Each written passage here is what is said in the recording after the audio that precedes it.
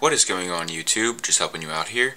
And for today's video, I'll be doing Chapter 9, Problem 24 in the Fundamentals of Physics textbook, 8th edition by Jura Walker, Halliday, and Resnick. Chapter 9 is all about center of mass and linear momentum, and specifically question 24 is about the classic chair prank, where one person is about to sit down and another person pulls the chair out from under them, making the person fall to the ground.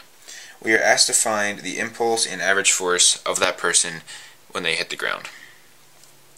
So we know that impulse, denoted by a J, is equal to the change in momentum, which is equal to the mass times the change in velocity. And we can expand that to say mass times velocity final minus velocity initial. And since the person is standing up with no downward velocity, their initial velocity is 0. So this is just going to be equal to mass times the final velocity. Now we are given the mass but not the final velocity, so we need to solve for that a different way. And we can do that using conservation of energy. So conservation of energy states that the initial kinetic energy plus the initial potential energy is equal to the final kinetic energy plus the final potential energy. And since we know that the person does not start with any initial velocity in the downward direction, there is no initial kinetic energy.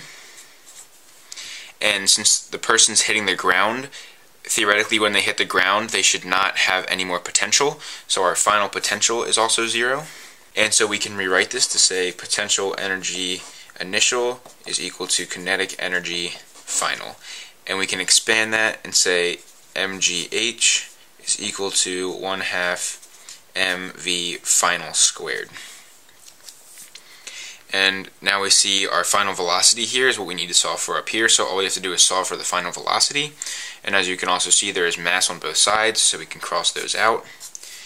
And we can multiply by 2 on either side, so we get 2gh is equal to vf squared, and all we have to do is square root either side, so vf is going to be equal to the square root of 2gh, and we have all those values, so we can substitute them in.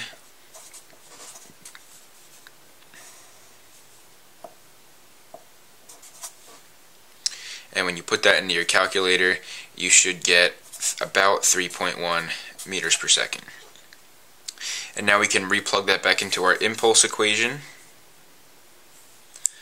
And we have J equals mv final, which is, our mass is 70, and our velocity final we just found to be 3.1. And that is approximately 2.2 times 10 to the second Newton seconds.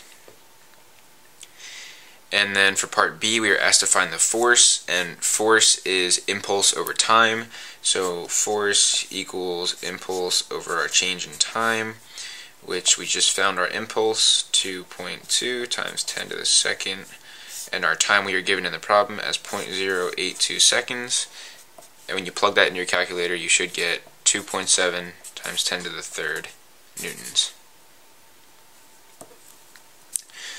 Alright, so that's it for this problem. If you found this video helpful, please drop a like, leave a comment if you have a question about something I did, or an idea for a future video, and lastly, please don't forget to subscribe and tell your friends about my channel so I can grow and help more of you guys out.